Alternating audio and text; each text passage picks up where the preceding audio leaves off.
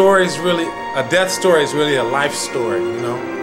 August 9th, 2006, I dropped my lady off at the airport, take her off to New York to see her people. And I'm strong, I'm feeling good, just a little sleepy, had a cup of coffee, dropped her off at the airport. And I go to work, doing a little construction, working with my hands. 12 o'clock comes, I go to the bathroom, sit there, you know, newspaper, whatever. And my stomach's talking to me, blub, blub, blub, blub, blub, blub, blub. I'm like, oh man, diarrhea. No. Use the bathroom, this is a little nasty. Use the bathroom, fill the toilet up with blood. Scared me to death. Called my mother, calm, say, hey Ma, what should I do? She says, why are you talking to me? Go to the hospital. What are you doing talking to me? So I told my boss, I was starting to get lightheaded. I said, you know, take me to Highland.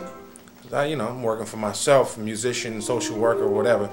I didn't have insurance. So they took me into Highland, and well, long story short, a week later, after I had my stomach, you want to get a picture of this?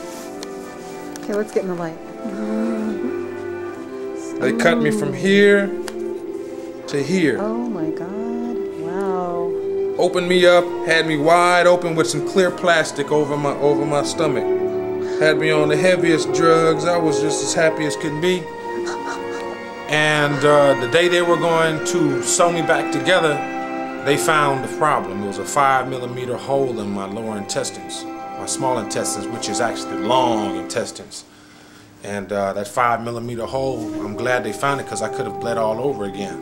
But I'm the third documented case of something they call dilophoid lesion of the small bowels. Now, you can't catch it. And it's probably like a genetic thing, but you know, I'm supposed to be here. So that's my life story.